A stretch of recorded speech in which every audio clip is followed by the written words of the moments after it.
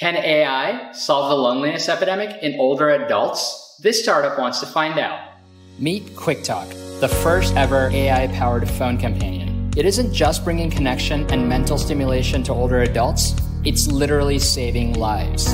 The US Surgeon General warns that loneliness increases risk of early death more than smoking 15 cigarettes a day. The World Health Organization even calls it a global health crisis.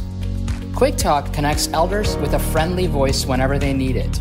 It can play games. How about a game of trivia? Suggest activities. I'd be happy to guide you through some yoga poses. Chat. That does sound really hard. And reference past conversations. How did your granddaughter's recital go?